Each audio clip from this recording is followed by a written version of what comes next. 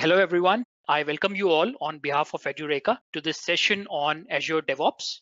There are a lot of things that we are going to discuss today. All right, so let's see what we are going to cover today.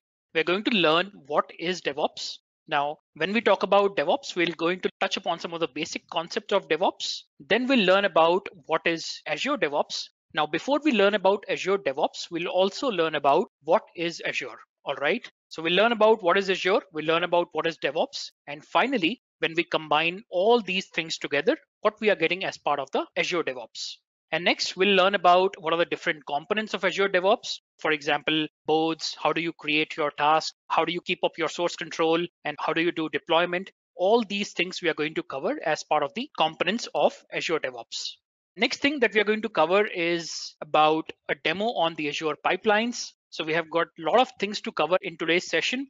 All right, so before we begin, as I said earlier, we'll learn about what is Azure. Then we'll learn about what is DevOps. Let's take up the first point. What is Azure? Now, it's a cloud computing platform. You must have heard about Amazon Web Services. You must have heard about Google Cloud Provider. In the same way, we have got the Azure platform, which is a cloud computing platform provided by Microsoft. And it is available in right now 54 plus regions. This means that you can imagine the kind of scale at which the cloud computing platform is getting built. So there are region means that it can be one particular country in which in a particular area that the data center has been created. Now that is something at a very high level that's called a region. So this means overall Azure platform is available in lots of areas. It is available in US, in multiple regions, or in fact in multiple areas of US. It is available in India, it's available in UK, Australia, and a lot of different countries. So we have got approximately 54 regions, or in fact, few more than that. And very recently, region has also been established in Africa. So you can imagine the scale at which the cloud computing infrastructure is being built. And only thing that you need to do is go and consume. It's not just about the different regions in which it is available. It is also about number of services which are available on these cloud computing platforms. Now, when I say cloud computing platforms, as I said, Azure is not the only one. AWS is there, Google Cloud Provider is there, and there are a few more. So all these different providers are providing us with lots and lots of services. Now, what do we mean by this service? Service is basically, for example, you want to create a virtual machine. So what do? That's a service. So you can go ahead and consume that service. Let's say you want to store some data. So you can go ahead and create a storage account. So that's also another service. So right now, there are 100 plus services which are available in Azure. I think number is approximately 150, but just to have a big picture, it's the 100 plus services which are available. The other important point is that it's available in 140 countries. Regions are more than 54, but then the services of Azure are available in 140 countries. Now you can think about it. You're right now in one country. You can start working with the cloud computing platform. You can go ahead and once you move to any other country, let's say the people there are also using cloud computing. So there is no difference in terms of if you're sitting in one country or the other one, you can go ahead and use the cloud computing platform. Now, this is one figure which I wanted to show you before we begin. I think this was taken around 4-5 months back, but this is still very relevant. So it says that it's a piece of cutting from Forbes, which says that Microsoft beats Amazon in 12-month cloud revenue. Now, the point here is not to show you that Azure is better or AWS is better. That we'll talk about later. But then the idea to show this clipping is that both these services are approximately earning around $26 billion per year. This was a figure around 6 months back. And in fact, these services are growing at a very phenomenal pace. So basically, I think last quarter growth figure was approximately 50% for Azure. So you can imagine the scale at which these services are growing. $26 billion in one single year, it's a big, big number.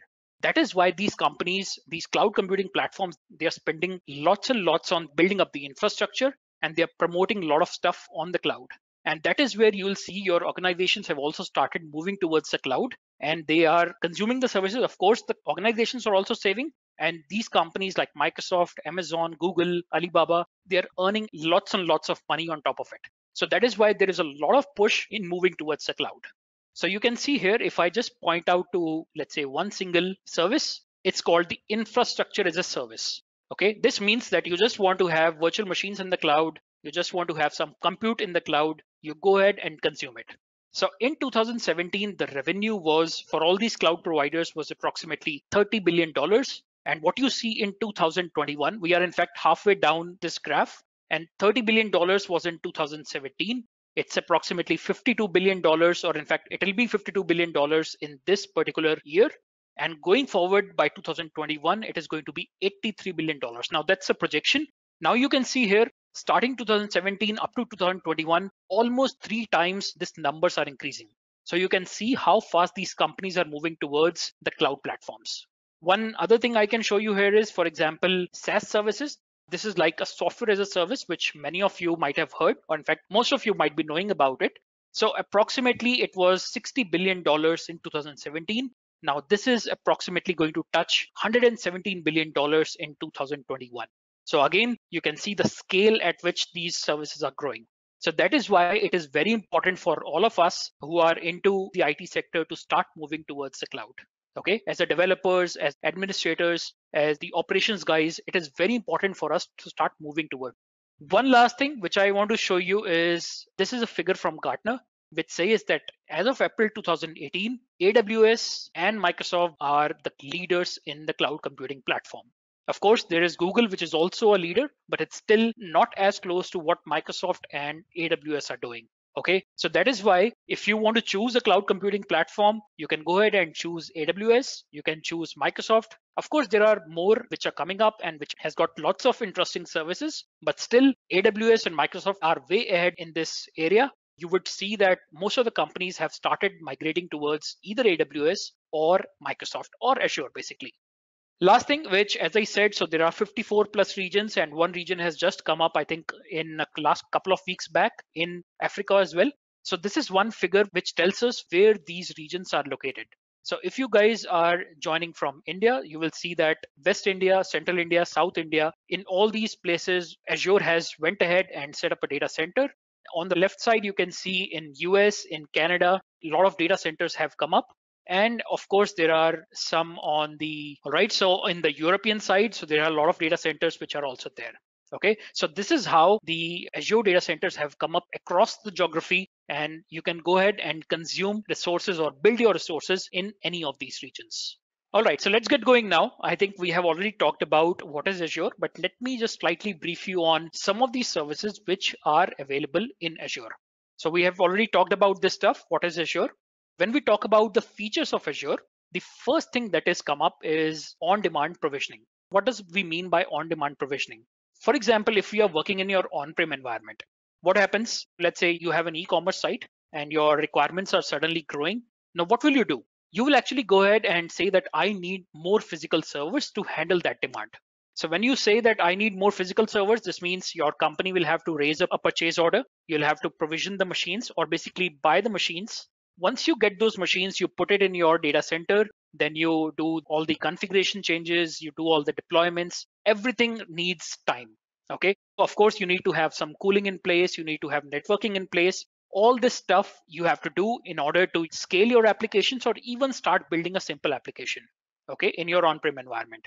Now, when we come to the cloud, it's an on-demand provisioning, which means now if I want to start building an application, I can simply go ahead and provision a particular resource in the cloud or pick up a particular service and provision it in the cloud in just a matter of seconds. All right, so this is what we get when we move to the cloud. If I want to scale, if I have, let's say right now 1 VM and suddenly I want to scale it up to 100 VMs, can I do it on-prem? Very, very difficult. So when it comes to the cloud, scaling from 1 VM to 100 VMs is just a matter of seconds. All right, so this is what we called as a on-demand provisioning. Second thing is about scalability, which I have already just pointed out. So if you just want to scale out, which means you want to add more and more resources in your applications, you can do it in matter of minutes and seconds. The other important point to note here is that in case your e-commerce site requires a lot of resources during the festive season, so you go ahead and provision these resources in your on-prem environment and that's it. But after the festive season, what happens? The demand comes down. Now, when your demand comes down, the additional infrastructure that you have purchased and provisioned, it's lying waste. Okay, so in those cases, you have already spent the money as part of your capital expenditure. Now, when you come to the cloud, what you can do, you can provision on demand And then once your demand is not in place, which means there is not much requirement right now, you can scale down. So when you scale down, you only pay for what you are consuming. That is the point number 3, pay as you consume. So if you are right now building a normal, very small application in your dev environment in the cloud, you just pay for one single VM. When you put it to production, you want 100 VMs, you can simply scale up to 100 VMs and you pay for 100 VMs. Tomorrow, if for your e-commerce site, if the festive season is over, the demand comes down, then you can scale down all the machines and you only pay for number of resources that you provision. So on-demand provisioning, scalability, and pay for what you are using. Very important points. The number 4 is that you can abstract the resources, which means that in normal on-prem environment, you have to take care of networking, physical servers, and all the stuff yourself. Now, when you come to the cloud, you don't need to worry about where is my hardware. Of course, you can get access to that, but then you still don't need to worry about where is my hardware? Is it running up to date? Is it completely patched? Is it secure? So all these things are taken care by Azure. Only thing you have to worry about is your application. Of course, there is one more point is about efficiency of experts. So this means that let's say you are into .NET, you know how to build .NET applications. Or if you are into Java, you know how to build Java applications. Or maybe PHP, Python, and all the different language or basically the frameworks which are available. You can go ahead and build your applications in whatever environment you want or whatever languages you want. And then you can simply come to the cloud and deploy your application. This means that you don't have to worry about that if I'm coming to Azure, do I need to know .NET? The answer to that is no. And in the same way, if you go to AWS and if you think that I'm a .NET developer, will AWS be useful to me? The answer to that is yes, because you can go ahead and create an application in any platform. Whatever skills you have, you go and build your applications and you can deploy it in any cloud platform. So the last thing is about measurable, which means that whatever you are consuming, it is measurable in terms of some metrics. Whatever you are consuming based on those metrics, that is the only thing you pay for. Okay, so let's talk about the Azure platform as we have spent some good amount of time on this. But still, I want to just focus slightly more on the Azure to let you know that what different kinds of applications or what different kind of services you can consume on Azure, which means that if you have got a messaging infrastructure, you can provision something called as service bus. As I told you earlier, there are approximately 100 plus services which are available. So this is just a glimpse of what you can do. If you want to build a messaging infrastructure, you can go and consume something called as basically the messaging infrastructure in Azure in the form of service bus. If you have got applications, you can put it on VMs. You can put it on infrastructure backed services like Service Fabric. You can have Docker containers. You can use Kubernetes, or you can use the serverless platforms like app services and deploy your applications. On the other side, if you have got database requirements or if you have got storage requirements, then you have the SQL Server, you have got MySQL, PostgreSQL, SQL Data Warehouse, or in fact, you have got lots of different things like Azure Storage, Azure Data Lake. So all these services are available. Of course, they have their different use cases, which you should learn about. Then only you go ahead and start consuming these services. All right. And on the other hand, all this infrastructure is completely managed by Azure, which means you do not have to worry about where is your infrastructure. For example, right now I'm sitting in India. So I can go ahead and in fact create a resource or provision a resource in US. So this is as simple as doing it in your laptop. You just go ahead and create a resource in any other region and you are good to go. So let's learn about few more Azure services. All right, so we have already talked about some of the basic services in the previous slide. The things that you need to consider is basically what kind of compute options are available. Now, if you're coming not just from the application world, if you're also coming from, let's say, a BI world or big data world, then also you have got a lot of compute services which are available. For example, virtual machines, app services, or in fact, platforms like Databricks and Spark and all that stuff which is available. You can go ahead and select the compute infrastructure in the cloud. Then, of course, if you have a lot of, in fact, applications which are running in your on-prem environment and you want to do the migration into the cloud. So there are a lot of services which are available in Azure to help you do this migration. If you want to migrate your storage, if you want to migrate your data, if you want to migrate the applications which are running in VMs, or if you want to simply take your applications which are running in VM right now and in the cloud, you don't want to use the VMs. we have got different services available in Azure to do migration of all your activities, or in fact, all your applications into the cloud. The other interesting point to note is that it's not just about just take your application and migrate it into the cloud. It's also about building up hybrid applications, which means that you can build up an application which is running on-prem, but then you want to extend some part of the application onto the cloud. You can do that as well. All right. So migration is not just about you have to dump all your current infrastructure and move everything to the cloud. You can move a part of your application or move a part of your system into the cloud, and you can have hybrid options available. Next and very important point is about security and compliance, which means that every time people start going to the cloud, the first thing business will ask you is cloud secure? So I can tell you that security and compliance has been built right into these platform services, like either for Azure or AWS or any other provider. So Azure is also very, very secure. In fact, there are tons of ways in which you can provision your security to make sure that it is very much compliant with your on-prem resources. It is also compliant with your organization policies.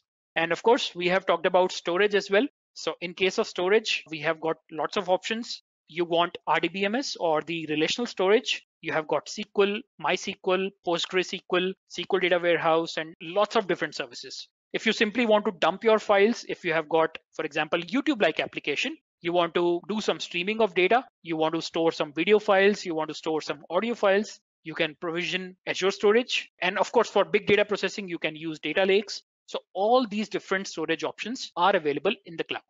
All right, so a few more things. Database we have already talked about. Then of course the messaging infrastructure, if you have got the messaging based architecture, which means you have got two services running separately, but you want both of them should collaborate with each other by sending out messages to each other, so that you can do that in Azure.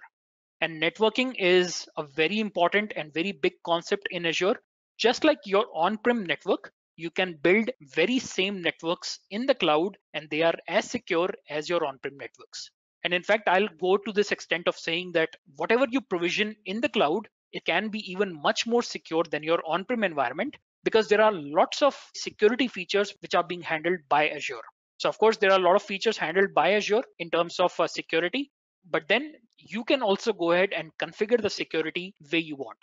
Just like your on-prem environment is as secure as you want it to be, in the same way, you can make your cloud environment as secure as you want it to be. And finally, if you want to do monitoring, if you want to do management of all your resources in the cloud, you can use some of the tools in Azure. So I hope you guys have got some idea of what is Azure. So what is Azure? Where do we use Azure? And what are the different services in Azure? One interesting area that I want to touch up today is DevOps. We want to know about what is DevOps, what are the services available in Azure to handle the DevOps. So let's first learn about what is DevOps.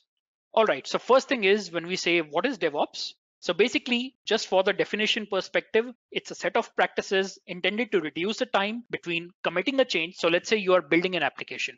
If you commit a change, committing this change and taking it to the production is a very long process. But then DevOps means that once you commit a change and finally taking that change to the production, DevOps is something which can help you reduce the overall time and provide you a standard set of practices using which it makes your deployment very, very smooth. Of course, it can help you maintain high quality in your application. This means if you want to do testing, if you want to do some reviews, all these things basically are covered in the DevOps.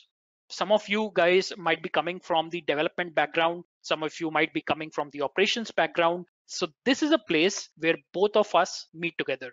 The developer, the operations guys, they come together and work together. So far in our normal work environments, if we are not into DevOps, what do? The developers have the responsibility of doing some coding, building that, and finally putting it into a source control. Once you put it into a source control, the test team will actually take that source code, do their own builds, and start doing the testing on top of it. Now, once they are doing this testing, they'll do some test stuff, push it back to the development team, and this to and fro keeps happening. Once all this testing is complete, then you put everything into the operations bucket. Then you tell them that, yes, we are done. We have completed everything. Now you go ahead and make a release of it, do the deployment, do the operations on top of it, keep monitoring the stuff. If you face any challenges, then inform the development team. Now, this used to be a very siloed approach. So developers and testers working separately, the operations guys are working separately, and there used to be a lot of friction between these two areas.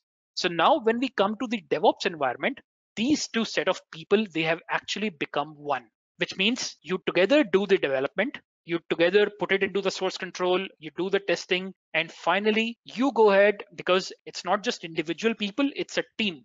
So you go ahead and do the release, you do the deployment, and finally do the monitoring, so that you know, because if you have started developing something, you know that what is the best thing you have developed and how you need to handle that. So this is one area where the developers and operations, they come together and work as a team. Friction can be reduced, the time to market becomes faster, and the quality even becomes much better. Do not worry if you do not get the 100% of what is happening, but then the overall idea to understand is that now the developers and the operations, they come together and work together as one single team. Just for this, a very small diagram, the developers, they'll build something, they'll start pushing it to the operations team. So you do the deployment, you take care of everything.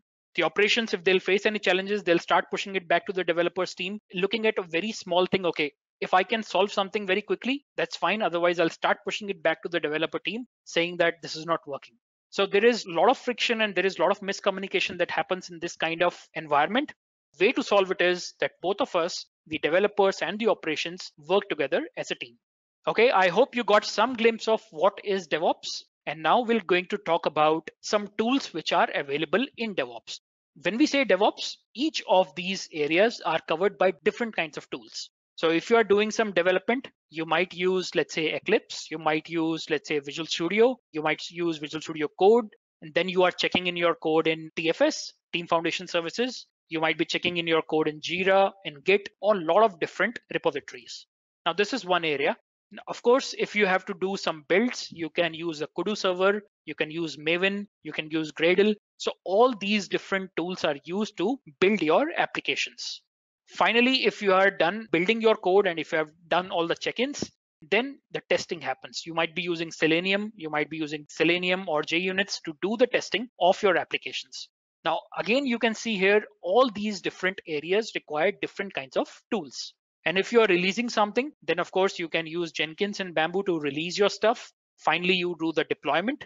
All right, so there are different tools to do the deployment, and then you do the operations, which means your operations team is sitting there and doing all these operation stuff, and they are monitoring this stuff using different tools.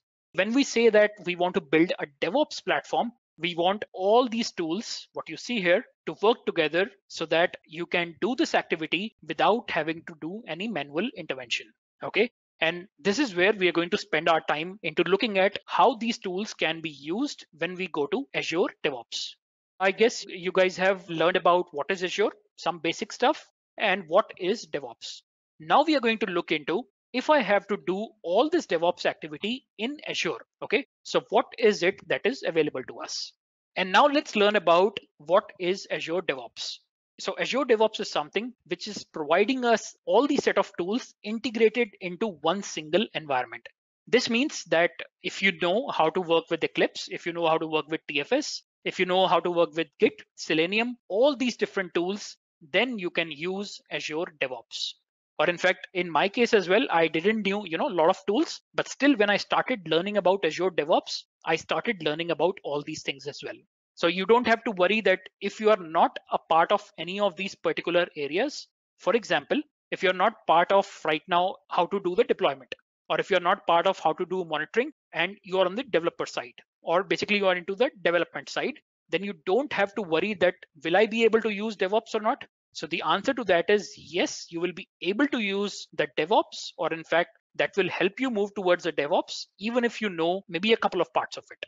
So now we are going to talk about what are different components of Azure DevOps. And once we'll see some demos, you will be very clearly able to understand how you can take your application from the planning stage up to the deployment and monitoring stage using the tools in Azure. Okay, so let's learn about what are different components of Azure DevOps which are available. Now, let me just show you all 5 actually. So there are 5 different components which are available as part of Azure DevOps. First thing that we need to know is about Azure boards. There are people who come from the Scrum background. They are coming from the project management background. They know how to create some features. They know how to create epics. they know how to create the stories, they know how to create tasks and all that stuff. And then there are developers who themselves go and create the task on which they are going to work. And there are testers who just want to create some test cases. And after the test cases are done, they want to create the bugs which they find in the system. Now, all these activities can be done as part of the Azure boards. Number two is, of course, after you have done all the planning, after you have created all the epics, all the features, all the stories, tasks, and everything, second thing you want to do is development. For example, you start doing development in TFS, you start doing development in Eclipse. Any ID that you want to use, you can do the development. Once you are done with the development, now you want to push all this into a source control. Now, this is where Azure repos will come in and it will help you store all the information. So in the source control, you check in your code. And Azure repos is a place which provides us with a lot of different repositories. In fact, right now it's two. If you want to use Team Foundation services, or if you want to use Git. So basically you can provision that in Azure repos and you can start checking your application code in Azure repos. So again, we are going to see all these things in action today. The third thing is, once you have checked in your code, what do you want to do next? So there are two things that you want to do. First thing is that you want to run something called as a build pipeline. When you have checked in your code, you want to make sure that nobody has checked in some wrong code. So this is where you build your code. Of course, the developers have the responsibility to build the code on their local machines. This is not a good practice.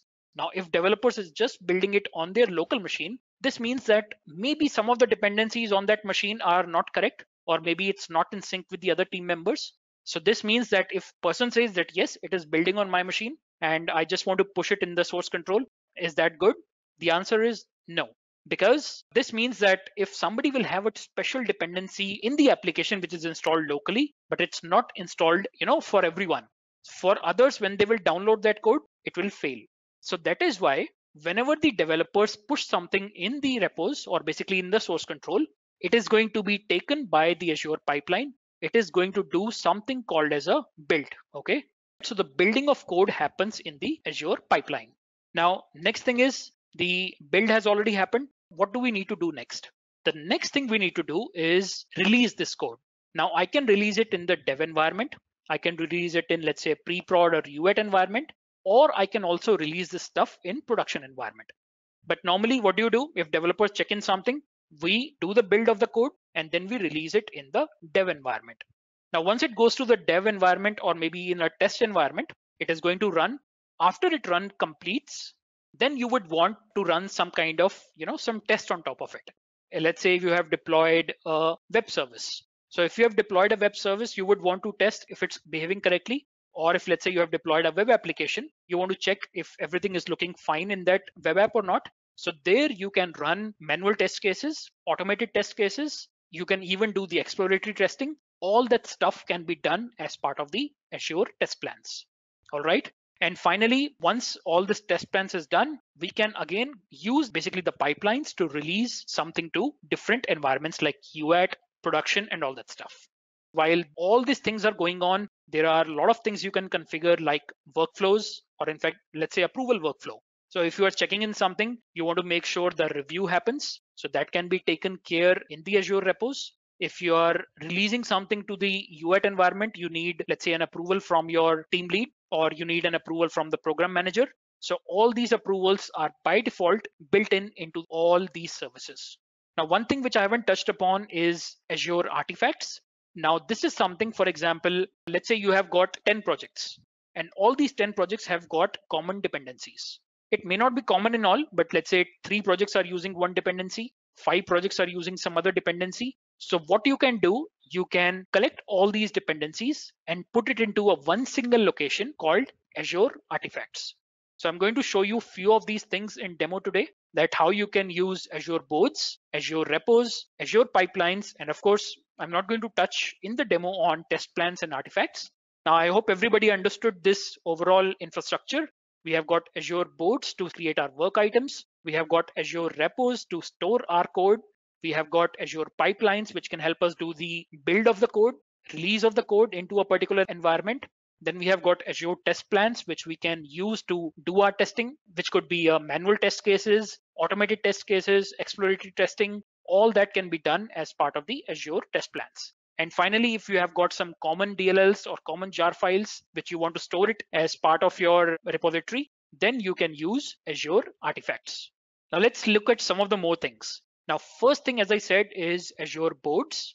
So we have got 5 different components as part of Azure boards. All right. So as I said earlier, Azure boards is a service for managing the work of your software project, which means you want to create some, let's say, epics. You want to create some features, basically some tasks, some product backlog items. You want to create some bugs.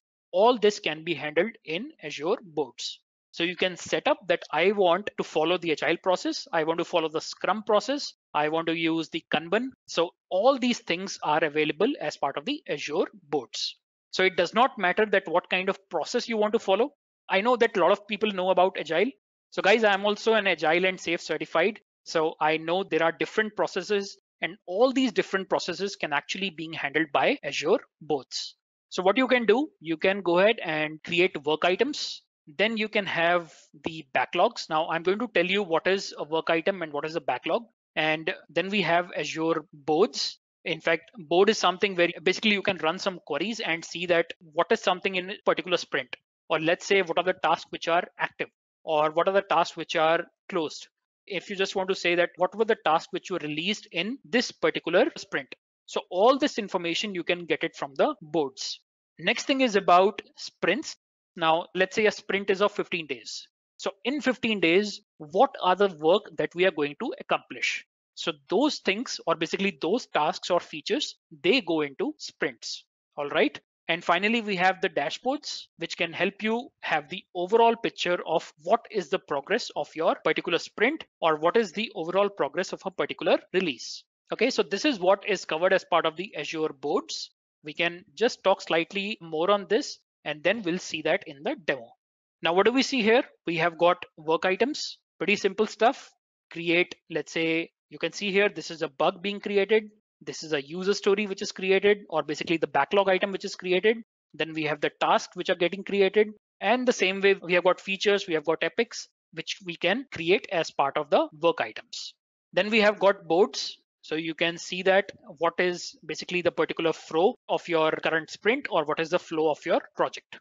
Of course, we have got backlogs. Now we can arrange what do we want to do as part of the backlog. How do you want to prioritize your different work items so you can deliver your software on time? Next thing is about sprints. If you guys have not worked with sprint, so do not worry, because we don't want to go into the what are the details of sprints. But then sprint is basically, let's say, a small time boxed window in which you can go ahead and deliver a particular part of your product. In your e-commerce application, if you say that we want to deliver the checkout functionality. So let's say if you are ready to deliver the checkout functionality in 2 weeks as part of the sprint, so your checkout feature or your checkout epic will go inside that particular sprint. So once it goes inside that particular sprint, the whole team starts working towards that particular area. And what they do, they try to complete all that stuff during that 15-day time box window. And that is what you can build as part of the sprints. All right, so then we have the final dashboards where you can see what is the current status of your project. Before we go further and look into other different aspects like pipelines and stuff, I just want to give you a small demo of how you can create the work items, how you can create the backlog items, and how you can use the boards. So let me stop here for a while. Okay, and what I'm going to do now is going to go to something called as dev.azure.com. What you need to do here is, if you're not signed in, it'll ask you to sign up or sign in. And once you sign in, this is the kind of basically the dashboard you will see. What you can do here, the first thing you can do here is create a new project. All right, so let me create one. What do you see here? It is asking me that is it a private project or is it a public project? Now let's say if I want to create a project called my test project 4, I'm not going to create it. It takes some time, to set up everything. But what I can show you here is that now it is asking that what is the version control? So basically, where do you want to keep your source code? Do you want to keep it in Git or do you want to keep it in TFS? Okay, so you can go ahead and select the different version control options which are available. Now, of course, I think with time, they will keep adding more and more, source controls or the version control repositories here, which you can use. But most common ones, which everybody knows, is Git. We also have GitHub, which is again a repository for storing the Git-based version control.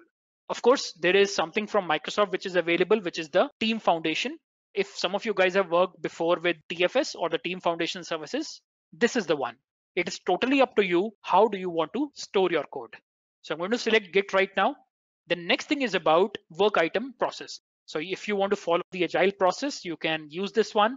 If you want to use the Scrum process, you can follow this one. Then of course you have got CMMI and a basic one. Now basic is something which does not follow a particular process, but this is something which can help you set up either the agile process or the Scrum process. It's like a kind of a blank template. But if you are comfortable working with agile environment, you can select this one and you can click on create.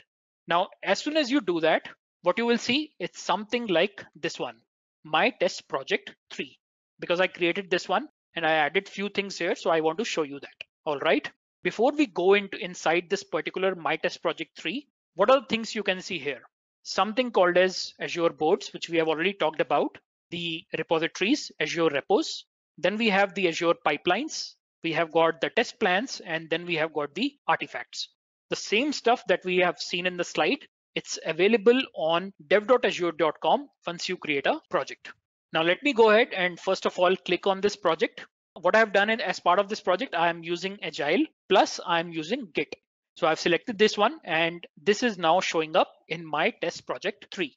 The first thing, as I told you, that I want to show you about is boards. Now let me go here.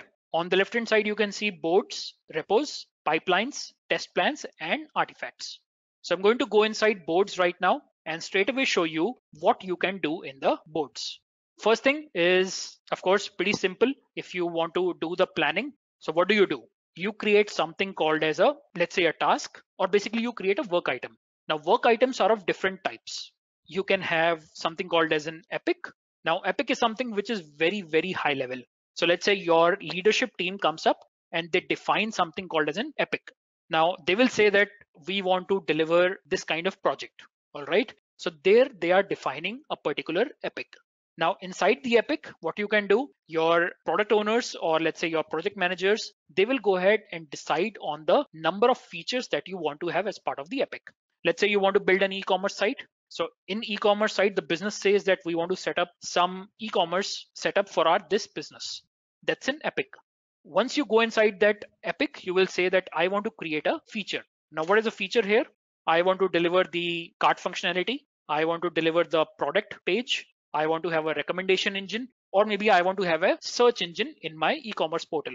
Now, this is what will be created by product owners, or they will be created by the project managers. Now, when you say I want to create, let's say, a search service in my e-commerce site. So as part of the search service, what do you need? You will go ahead and create some stories.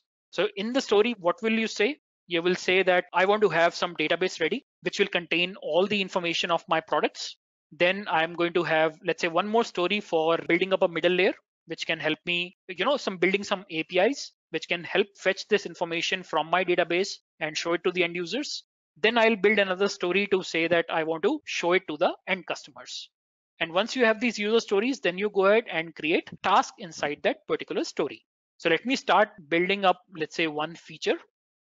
I'm not going to, go into the complete agile model, but right now I'm just saying that we want to create a feature for, let's say, search in e-commerce. Okay. Just remember, guys, this is not the way we write in agile format. So if you want to, just create a new feature, there is a particular format in which you should create the feature. Basically, the text has to be in a particular format, but that's not the agenda for today. The agenda is to show you that you can create a new feature. You can provide a particular iteration path. This means I want to do it in this particular time frame. Okay, I can create multiple iterations. Okay, and I can put up the iteration here. Now, next thing, what I can do here, I can link it to some existing item. All right, so we'll do it later, but then we'll say what is the business value of this, what is the time criticality, what is the start date, what is the target date which we want to complete this particular feature. This feature is new right now, so let me save it. You can go ahead and provide description. You can use the discussion board to do some discussion on top of this particular feature. And once you are final that yes, our feature details are ready, then what is the next thing? Let me go back to work items. And let's say I want to create a particular user story. What will I do? I'll say that I want to create, let's say in the search, I want to create the APIs. And what do I need to do? I need to link it to the epic, or in fact, I'll need to link it to the feature. On the right side, add link, existing item. And I can also say that what is the parent here? So the parent is, we search for it. So the parent is search in e-commerce. Okay. So I'm going to link this one and say that I'm creating a user story. Let me save it. In fact, you can see that if you know about what is story pointing, so you can add story points here. Or in fact, let me tell you this. If you go for, for any kind of course, or not just from here, but if you go for any kind of course about how do you handle agile, so there you will learn more about story pointing. So you can also provide the risk.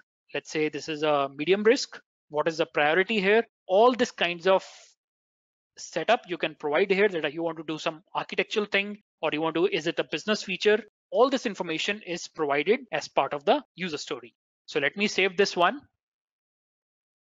Go back to the work items. So right now this is showing us separately, but once we'll go to the boards, let me go to the backlogs first. What you will see here, all the different stories which are available. Now this is something on which we want to work. Let me add one more story here, new work item, and let's say UI for search. Okay, let me add this one. Now what you see here is we have created now two stories.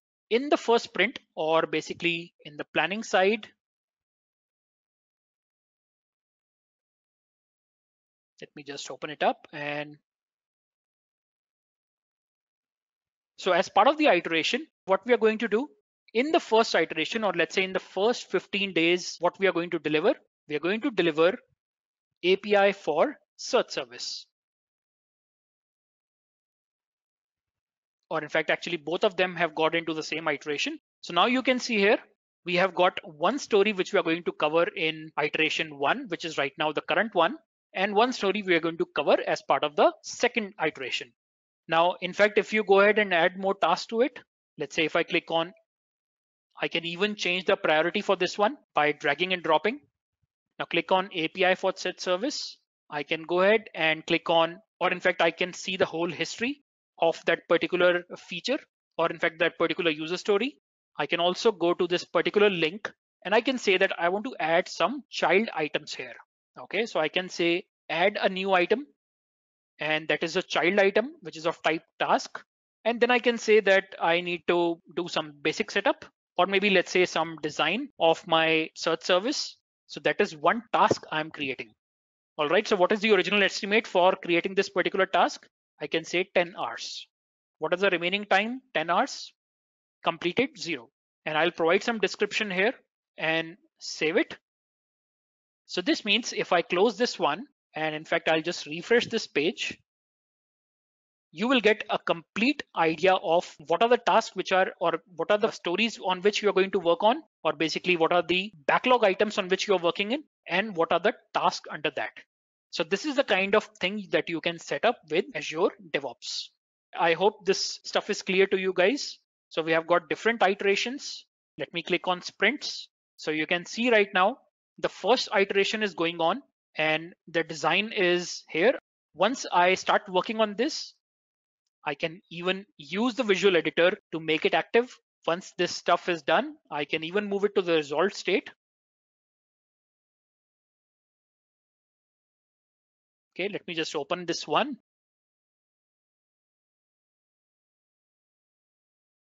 I can just close this task and say that's it. So this is how my overall flow of basically the work items work. Now, next thing which I want to show you is repositories. Repositories, we mentioned that we can use either Git or we can use TFS to basically maintain our source code. I'm just going to show you a demo right now to show you how all this stuff works. So what you will do here, you can set up a repository which is like a Git or a TFS. Then you can go ahead and start checking in your code.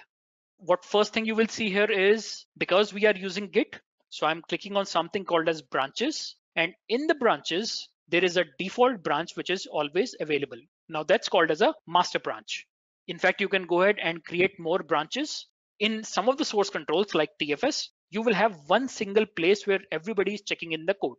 Now, in case of Git, it does not work the same way. It's a very different structure. So what you do is you create your own branch. You work in that branch, which means branch is basically a copy of a master branch. So you will go inside that branch, you will make your check-ins. Now that is your branch in which you are making the changes. You will do the testing. Once you are completely fine that everything is running fine, then you are going to push those changes from your branch to the master branch. Remember that if you haven't worked with Git before, so there is nothing to worry about because this is not something specific to Azure DevOps. What I'm talking right now about the branches, this is something specific to the Git. So let me show this thing that we have right now, a default master branch. If I'll click on this one, what you will see, I have already checked in one particular project into my repository. Okay, that's called as a web application 2. If I click on this one,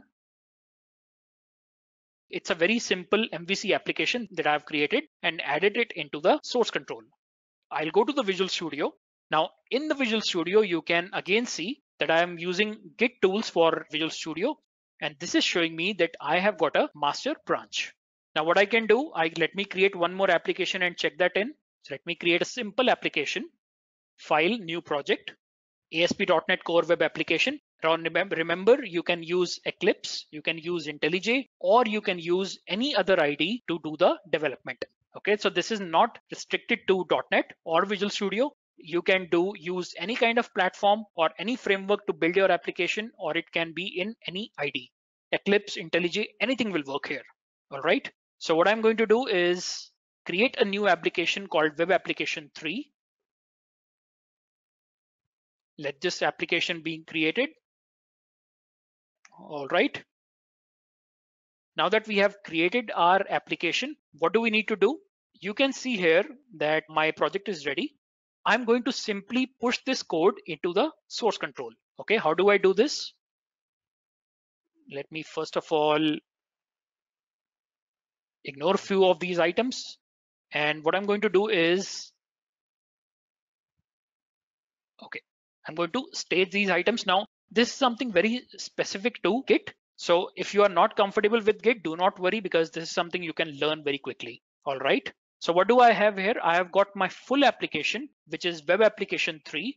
I can go ahead and check in into a Git repository, which is managed by Azure DevOps. So I'm going to say checking in Web Application 3. Okay. Also, I can actually go ahead and map it to a work item. Let me click on this one and go back to portal to my work item. In fact, we do not have a work item for development. Let's create one. So UI for search service. Let's go back to the links. I hope you guys remember now. You can click on add link, new item, and let's say we call it build web app 3. Okay, let's call it create. I know this is not the way we write the task, but just to give you an idea that I'm just creating a new task called create web app 3. That's it. So it is going to give me create web app 3 task is ready.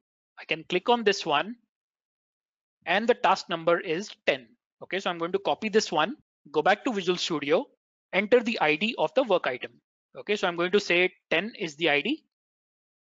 And you can see basically the related work item. Now what we are doing here, we are creating a new application. When we are checking in the code, we are also specifying what is the related work item. All right, so let me commit all this stuff in the code, sync it back to the cloud, which means now I have checked in into my local environment. I just want to push these changes into the cloud environment. So again, this is specific to Git. You do not have to worry about this.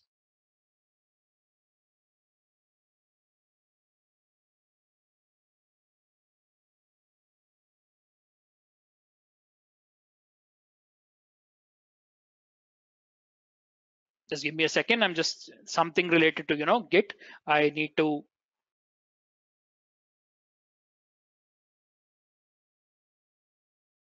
Okay, so I think this should work now.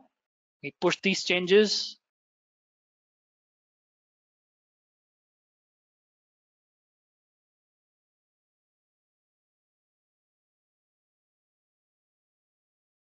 Okay, so now this is going to push my changes to the source control.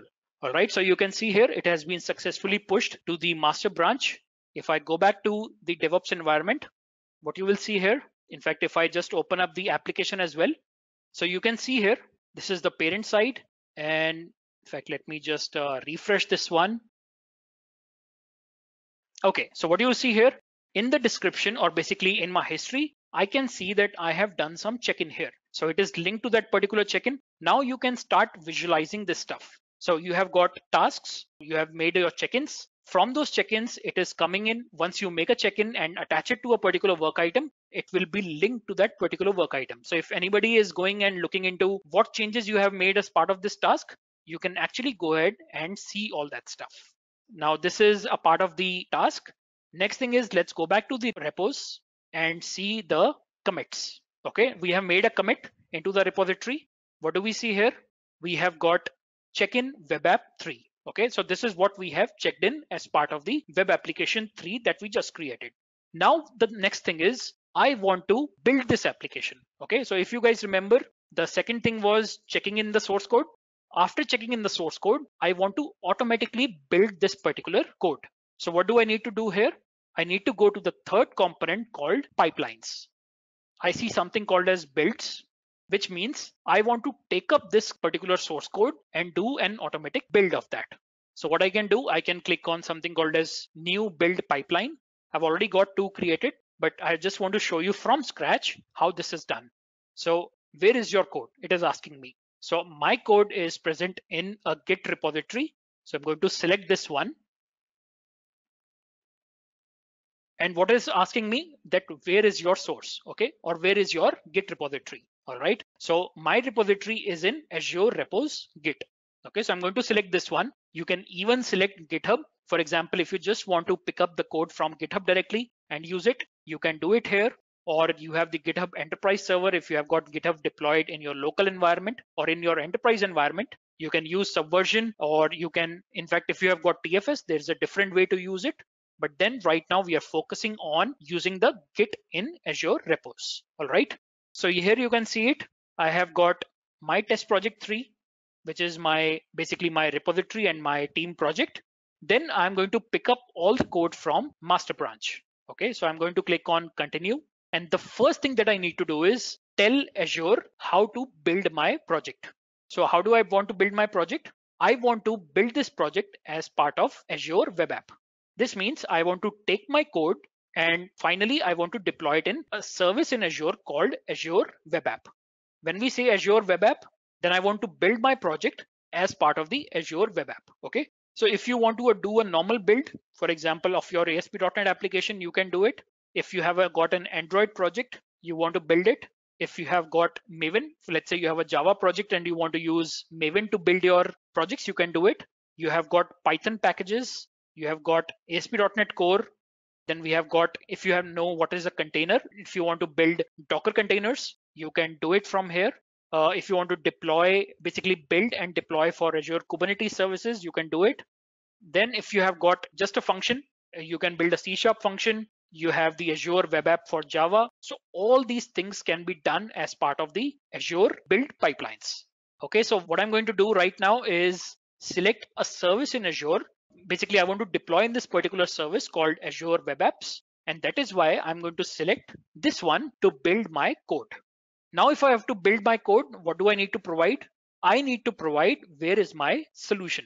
All right, so I'm going to click on this one and tell the system, or basically tell my build pipeline, that it resides in web application 3. Okay, this is my new project that I picked up. I'm going to select this one and click on OK. Then finally provide where is this Azure subscription in which I want to deploy. So I'm going to select this is my subscription in Azure, and what is the name of the app service. Again, there are a few things that we are rushing through. Okay, so this is what we can select. And next thing is I can go ahead and select. So this is what we are going to do. We are going to build as part of the build pipeline. So we are going to take the source code from the Git repository, do a build of it automatically. Let me save this one and queue it, which means I'm going to save this pipeline and start doing the build of my project. So now that our build pipeline is ready, which means our code is going to be get built, Let me show you when the build is happening, what is going on. So it is just going to take some time to do the build because this is the first time it is happening. But I'm going to show you that I already have one pipeline which is already built for my web application 2, which was very similar. So while this is running, let me go to builds. And this was the pipeline which was completed successfully. So let me select this pipeline. So this is how the build happens. So if you open up anything, it is going to give you the detailed logs of how the build happened. So it picked up the code from your source control, it did a build, and you can see all the build activities which happened as part of this pipeline. So you can see here it picked up the web application 2 project and it started doing the build. It did all the copied files to output directory and cleanup and all that stuff. And finally, it did a build of my project. Now, once I did a build of my project, what next? So you can see here, it approximately took 5 minutes to do the build. So what you can do as part of your Azure DevOps, as soon as somebody checks in the code, it will automatically trigger a build pipeline using which your application will be built. And if there is a failure, then the person will be informed back using a mail that your code is not correct. Okay, so you have to rectify your code as soon as possible. Now, once we have done all this build activity, what next do we need to do? We need to release it to a production environment or maybe to a UAT environment. How do we do that? We do it using something called as releases. So now that this one is ready, either I can click on release and build up a new release pipeline. So let me click on this one. And I'll say I want to create a new release. So I'll click on release 2. And what you will see here, now that the complete build which happened, now it is asking me that where do you want to release it? So I've already created a release pipeline. In fact, let me click on this and let's create a new one as well. Releases, new pipeline. And it is asking me where do you want to do the deployment? So I'm telling Azure that I want to do the deployment in Azure App Services. You can deploy a Java application. You can deploy a Node.js application. You can install it in Service Fabric. You can install it, deploy a Rails on Ruby application on app service. You can deploy an IIS website. All right. So all these things you can do. And I'm going to deploy in Azure App Service. All right. So once I select this, I just need to provide what is the application basically which I want to build and what is the Azure subscription in which I want to deploy the application. Let me select this one. So there is one I've already created, my test app service. Once I've done this, I can save it. So this is my release pipeline is ready. So now my code has gone into source control. My build pipeline, which is picking up that source code and building it, that is ready. Now this is my release pipeline, which is going to take that build code and going to do the deployment. Okay. So I can click on here and say create a release and that's it. Or in fact, one more thing I can show you. If I go back to the main pipeline, I can even set up who will approve it before it goes into a particular environment. So I can click, for example, pre-deployment conditions and say who is going to do the pre-deployment approval. If your team lead needs to approve the overall release before it goes into UAT or production, then you can specify who is the approver. So in this case, I'm going to put in my name. All right. And I'm going to save this one. So this means as soon as the deployment will start happening, it is going to ask me for the approval. I'll get an email that please approve the release deployment. Then only it can go to production. So I'm going to click on now create a release and click on create. So go to the release which has been created now. And you can see it is saying pending approval. What I can do is, because right now I am the owner, so I can click on approve and say, yes, I want to basically approve this particular release. And then it will continue further to do the deployment. Now you can see here the approval is done. And right now this is under queue, which means as soon as the resources are available in Azure, it is going to start the release deployment. And while this is right now, it's in a queue state, I can show you the one which I deployed for web application 2. So I'll go back to the releases. Okay, so this one is already done. In fact, not this one, just give me a second. Okay, so this one is already done. So what you will see here, after basically everything is done, or basically the release starts and it starts deploying, you can see the logs here. If there is a failure in your pipeline, it is going to inform you that there is a failure in the release. You will get email so you can quickly act on that. Otherwise, it will download all your build artifacts. In our case, it was a web application. So it downloaded all the artifacts of my web application, and then it is started deploying it to the Azure App Service. Okay, so you can see all the logs. In fact, you can even write custom logs here that this is what we are doing as part of the release deployment on Azure App Service. All right, so you can see here successfully updated the deployment history. App Service application is running at this particular URL, and then you can use this URL. Now, once this release completes, this means our code which we created has been deployed into production. Let me go back to Azure now. Okay, and I'm right now into Azure portal, which you can get from portal.azure.com. You can click on My Test App Service, which we are using for deployment. And if I run this particular app service, which is basically a platform for hosting the websites, or in fact, platform for hosting different websites, APIs, mobile applications. So I can click here and see my application is successfully deployed. So just to summarize all this stuff, now you can see here the application is ready. There are 5 components basically of the Azure DevOps, which means that we have got Azure boards in which you can manage your work items. You can manage the tasks. You can create either the Scrum boards, Kanban boards, or you can have the agile process. All this is being handled as part of the Azure boards. Now, second thing is about Azure repos, where we have got Git and TFS in which you can check in your code and you can manage all the branches. You can manage complete Git functionality, which is available as part of the Azure repos. So you can check in your source code there. The third thing is about Azure pipelines, in which after you have done the check-ins, you can build your solution and you can also release your solution in multiple environments like dev, pre-prod, UAT, production, all that stuff. Next thing is about Azure test plans, which we haven't covered. I just wanted to give you an idea of what is a test plan. So test plan is something where you can run your automated, manual, exploratory testing under Azure test plans. And finally, you have the Azure artifacts in which you can store some dependencies. So this is the overall picture of Azure DevOps, starting from planning up to the release without manual intervention. All this can be done as part of the DevOps. And there are a lot of different personas which are involved here and they can work together.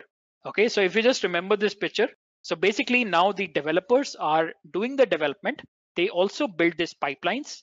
They are doing the deployment because now it's completely automated, and they are also taking care of the production or the different environments. That is why now the operation teams are also moving towards the development, and development teams are also moving slightly towards the operations environment. Okay, I hope makes sense to everyone. So this is what we have for today. So thank you so much. Bye-bye.